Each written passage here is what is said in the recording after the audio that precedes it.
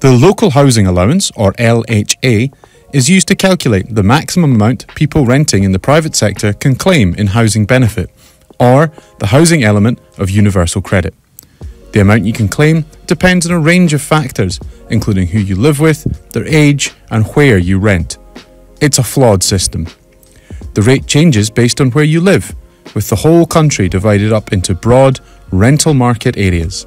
In theory, this means if you live somewhere more expensive, Edinburgh or Glasgow for example, the amount you can claim should reflect that. But in reality, these broad rental market areas are often so big that they rarely reflect the true cost of renting in local communities.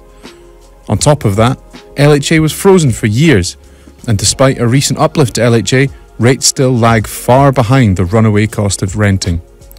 With the UK government planning to freeze the rate again next year, the real value will continue to dwindle.